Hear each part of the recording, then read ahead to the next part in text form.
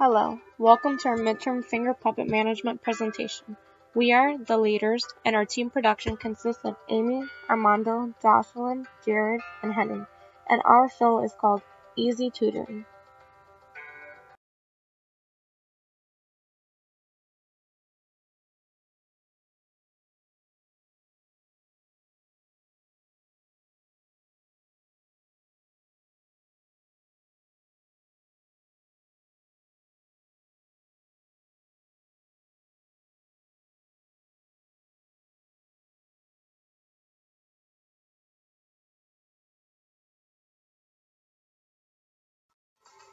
Our show, Easy Tutoring, is a show that deals with 4 young entrepreneurs who open up a tutoring center called Easy Tutoring for college students.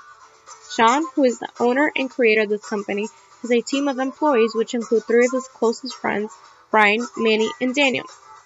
Throughout the show, you will see how this tutoring business has proven to be very successful in a short period of time.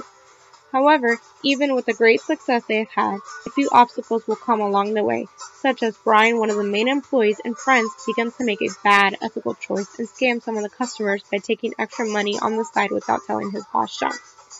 This will later get Brian fired after Manny decides to whistleblow and let his boss know. Afterwards, when he is fired, the company must figure out how to reconstruct the organizational structure of the growing business and lessen the load of work for some of his employees after firing Brian.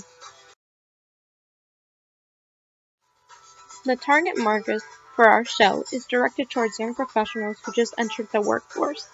And our purpose as well is to show and portray to any young entrepreneurs and newly business owners how quickly early success can definitely turn into great. We are also trying to show the importance of creating organizational structures and how to teach staff members early on the company's core values throughout the show. We also aim to portray how young professionals should respond when faced with others who make poor, very unethical choices in the job force. Lastly, we would like to show viewers how our characters and manager Sean use management concepts as they are exposed to these challenges along the way during the show. The general idea for our show focuses on the correct and non-correct ways of acting while in the workplace, and how our manager Sean and close employees will handle the situations to ensure the success of Easy Tutoring. Some of the concepts of target that you will see in our show include the organizational structures, whether they're centralized or decentralized, who makes the ethical decision making in the show and who makes the unethical decision making in the show, how Sean will discuss the core values to his staff and who will violate them, when Manny chooses to use whistleblowing, strategic management and planning, human resource management, formulation and formalization, and the location of our episode takes place in St. Petersburg, Florida.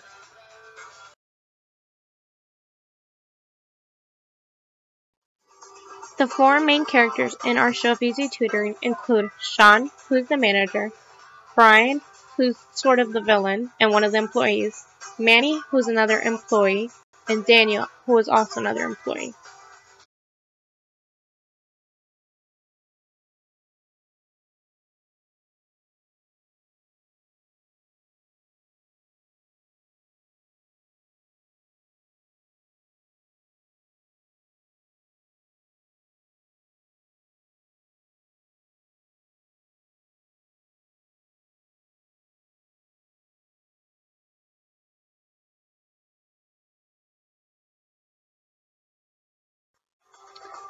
We'll start off our show by introducing Sean, who's one of the main characters of Easy Tutoring. Sean, a young entrepreneur in his mid-20s who started a successful business, is the manager of Easy Tutoring. He is a young entrepreneur. One will see throughout the show that he's very hardworking. He's a great leader, logical, dedicated, focused, a go-getter, and he's very actually friendly.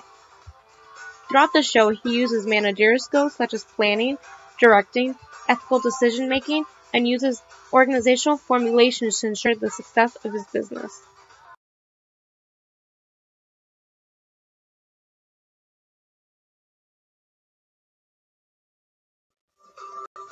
We'll move along with Brian, who's another character in Easy Tutoring. Brian is a character who is conceited, young, artificial, has no morals, and is very greedy. He is also in his mid-20s and is one of Sean's closest friends from the early days. He accepted a job offer from Sean because he believed it would be great to work in a business with his best friend. However, he is the very greedy type, and he is not a good, trusting, or loyal friend. Throughout the show, he uses poor ethical decision-making and goes against the company's core values and organizational structure without thinking twice. He is very uncaring and unreliable.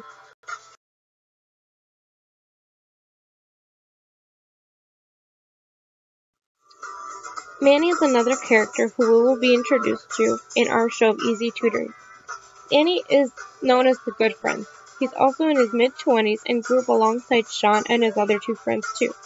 He has been known to care for his company's core values, organizational structure, and formulation, and throughout the show one will see how he whistle-blows in an episode.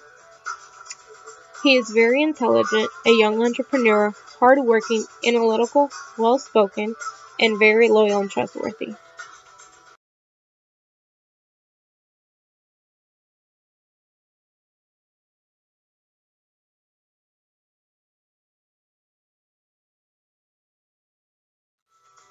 Lastly, we have Daniel, who's another character in Easy Tutoring. Daniel is one of the other employees and close friends to the rest of the guys, and is also a very hard worker who believes in working hard in order to succeed. He's sort of a laid-back friend and employee. He's personable, hardworking, logical, practical, punctual, and very appreciative. Toward the ending of the show, one will see how he's such a hard worker, but has taken on so much that they will reward him for being such a good, great worker.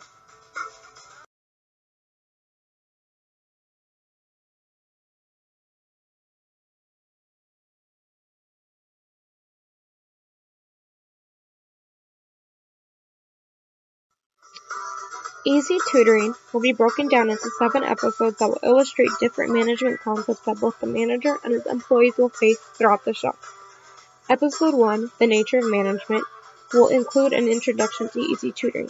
Episode 2 will show various planning and strategic management skills and will also include a non-program decision. Episode 3 will show how Sean makes organizational structures and designs for his company, and it will also include someone who goes against the core values. Episode 4 will show how Sean uses his managerial ethics and how Manny whistleblows to make the right choice. Episode 5 will show an organizational change in planning and how they will restructure the company after Brian is fired. Episode 6 will deal with strategic planning and how they formulate a plan, and Episode 7 deals with a very big decision making.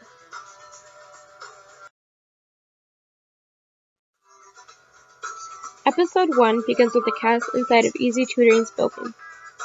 In this scene, Sean is with his 3 other staff members, and he is congratulating them on how much they have expanded the company in such a short period of time. Sean was able to do this because he uses planning skills, where he estimated future conditions and circumstances. He directed his staff and influenced them, which helped them with their success of the company, and he organized their resources. Because of all of their success, they were able to expand their office from 1 room to 7 rooms in the building. While all of this is happening, Sean proceeds to walk with 3 other gentlemen to show them the rest of the rooms that they have expanded. However, a young woman walks into the scene and asks to speak with Brian. Brian nervously rushes her to her room and tells his friends he will meet them later. This girl tells Brian how she wants to hire him to take one of her classes for the rate that he has set. Brian accepts and charges her. He has been taking money on the side and not letting the guys know since the company is growing and feels that it wouldn't really hurt them financially anyway. This sets one of the challenges for the show. Episode 2 will focus on a non-program decision that Sean must make when presented with an issue that the company has started to face. This episode will also show how an unethical dilemma has continued to rise throughout the episode and the rest. In this episode, the scene opens with Sean working on his computer and thinking about how cool it would be to purchase brand new equipment like high-tech computers. He feels as though, since he expanded the company, he should invest money back into it and purchase the equipment.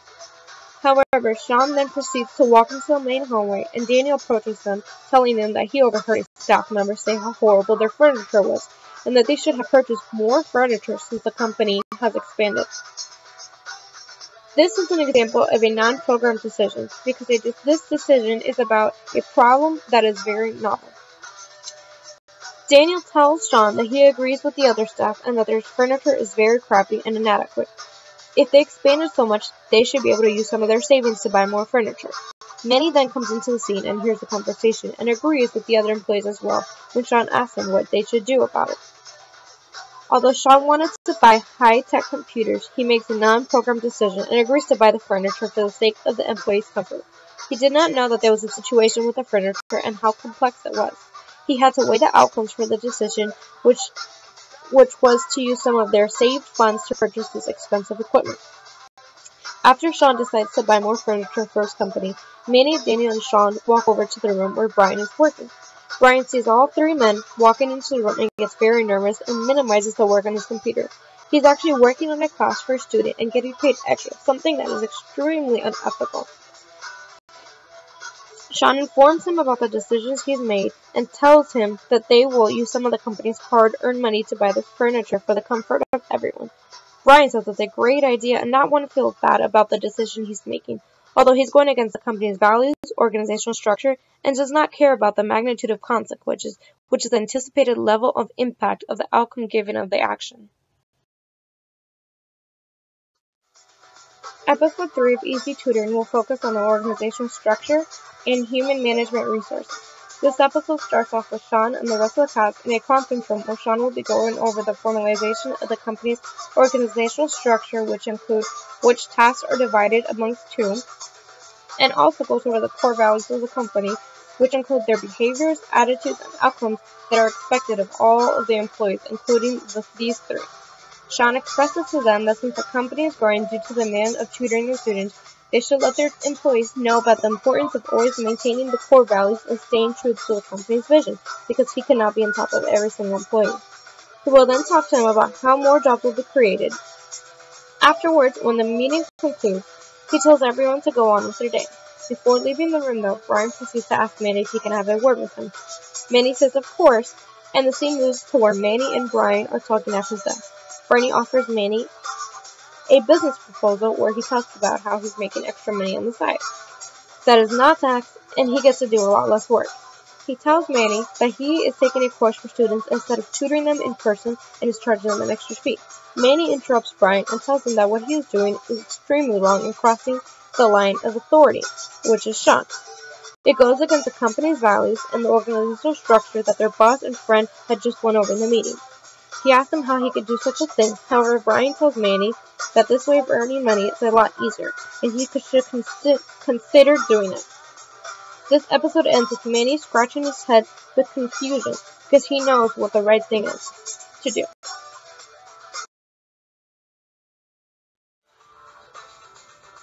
Episode 4 of Easy Tutoring focuses on the concept of whistleblowers. In this episode, Manny is forced to make a decision on whether or not to turn in his friend Brian for the illicit scam that has been going on unbeknownst to everyone. The decision that Manny ends up making is to turn in his friend Brian to their boss, Sean. By doing this, Manny essentially becomes what is known as a whistleblower, that is, someone who informs on a person or organization that is engaging in immoral, illicit activity, or unethical choices, which is what Brian has done. So after Brian tells Manny of his business scam, he leaves the scene thinking that Manny will join in after he tells him how much money he's making. But to his surprise though, Manny does feel really bad about the meeting since Sean just went over the company's core values. Manny decides to tell Sean what is going on. When Sean finds out, he calls Brian into his office. In this episode, Sean proceeds to fire Brian. And afterwards, he showers Manny in praise because he knows how difficult a decision for Manny it was to have made this decision and turn in his friend, knowing that it could get him terminated. After this conversation has ended, Sean talks about Manny about how important it is to be a whistleblower.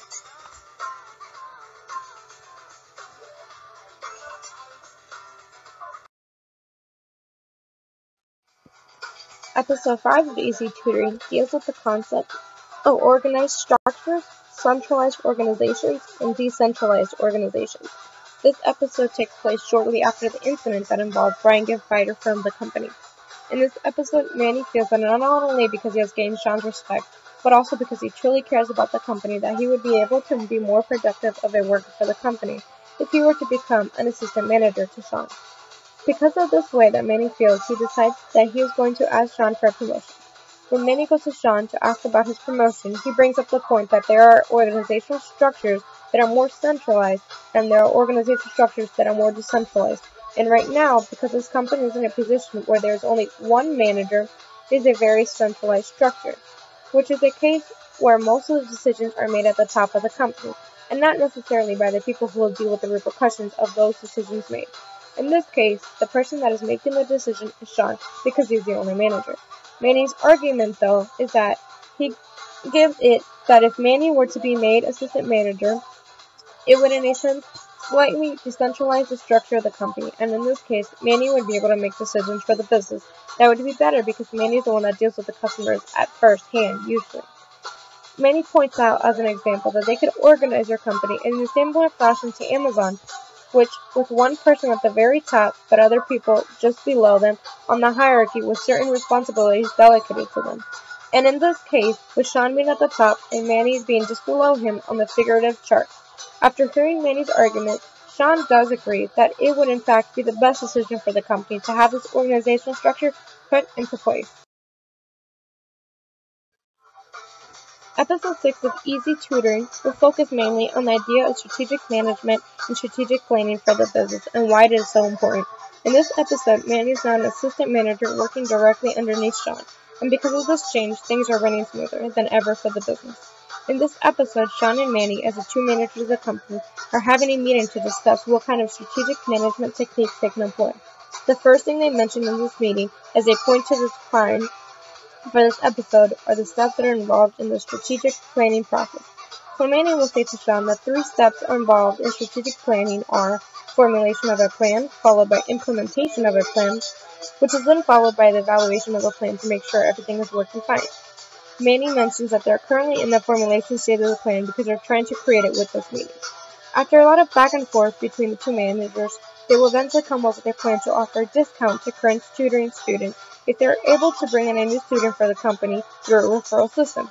Sean points out that with this plan, as with any other strategic business plan, they have to be wary of outside environmental factors that may play a part in this, such as other tutoring companies that are in competition with them. However, they want to create a competitive advantage in order to win consistently with this plan over other businesses.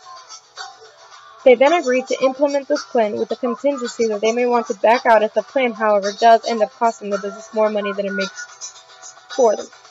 Sean delegates the task of monitoring the cost-effectiveness of this strategic plan to Manny and gives him the full right to stop offering the referral discount if the plan does not go through as a success. The meeting ends with Manny goes to tell the other employees and Daniel about the new policy that will be implemented in the near future. The last episode of Easy Tutoring focuses on that of decision-making processes, both individual and group. In this episode, the company is forced to make an important decision. The dilemma of the vacant spot left by the termination of Brian is brought up to Manny by Daniel. Daniel feels that since Brian's termination, his workload has doubled, but his pay is still the same, and it does not seem fair to him. Daniel decides to bring this issue up to Manny and be straightforward with how he feels. Manny responds by apologizing for the issue and telling him that he will look into it with Sean, and reassures Daniel by telling him that they will be able to resolve this issue in a timely manner. Manny then goes to Sean to bring up this issue with Daniel's workload. Manny and Sean then discuss their options that they have in front of them. The option being to hire either a replacement for Brian's position and pay to have him trained completely up to the company standards, or give Daniel a fair rate that accurately represents the increased workload that Daniel has picked up. In this conversation between both managers, Manny brings up the type of decision-making process that they're using, which is the bounded rationality model, and gives a definition for it.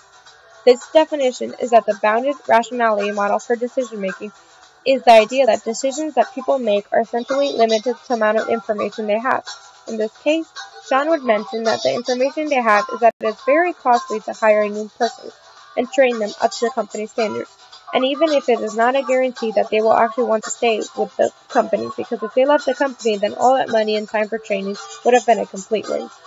The other piece of information that they know, though, is that Daniel is a very hard worker who has proven himself through years of experience, and that his loyalties do lie with the business. Sean and Manny then come to a mutual agreement to give Daniel a raise that is actually slightly higher than what Daniel originally asked for, with the intention to show Daniel's contentment with his current job. Manny and Sean then exit their meeting, and Manny approaches Daniel to give him the news, to which Daniel replies, very happy. This final episode and show ends with everyone being happy and working together to help the company rise even more, despite any of the challenges that may have happened throughout the way. The end. So far, our group has completed milestone 1 and 2, the design challenges, and this midterm presentation. What needs to be done for the rest of the semester is we need to finish filming episodes 5 through 7 and complete milestones 3 and 4. We also need to complete the finger puppet management booklet and final presentation of the show. We hope to do so.